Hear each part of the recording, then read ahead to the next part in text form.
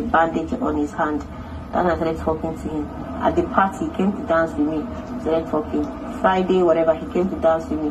I was not talking to him all through last week. I wasn't talking to him. So I don't understand the fact that he was able to coin the whole thing to make it look like I'm chasing him, and he coined the whole thing to make it look like, you know, the fact that he started saying I'm choking him, and he was able to use me for this awkward thing, because literally he used me for the awkward thing, you get. So all those things bothers me. Like, why I'm angry with myself? Why did I put myself in that situation? Why did I do that?